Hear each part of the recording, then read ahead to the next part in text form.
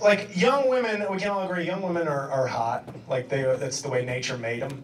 But it's just, I don't know, they're weird now. Because I don't need like full-on substance, but I need a little bit. Like you can't be a complete moron. Because then I kind of feel guilty. I'm like, you're stupid.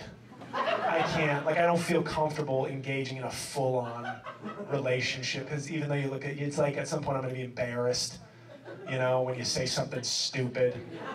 And I'll be like, and then people will judge me. They'll be like, look at you, you pathetic motherfucker.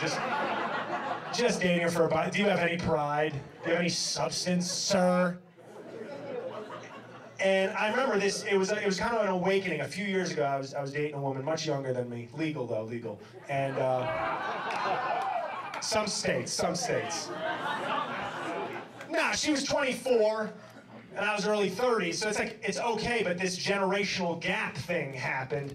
And I remember we were hooking up, because now dating is like not something people do. Like you gotta make you first, I guess, fuck, and then determine if you like the person, and then you see if you want to like have a meal with them.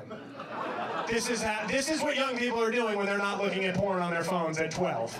And so I'm seeing this woman, I liked her, and so you know we had met at a couple bars, we had done a little nasty, and then I said, you know, I want to kind of date this person. I like her, and let's date. And I said, but I didn't want to go too far. I didn't want to go like full dinner and everything, because I was scared the shit out of her apparently.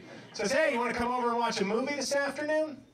Yeah, maybe we'll go out and get something to eat. You know, whatever happens.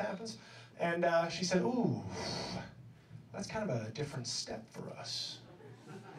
I don't know, maybe we just, I don't know, that's kind of a different, you know, like a little move forward. I don't know if, and I said, oh, no, I don't want to pressure you. That's fine. But didn't you have my dick in your mouth 2 days ago? But this new Daniel Day-Lewis movie is too intimate?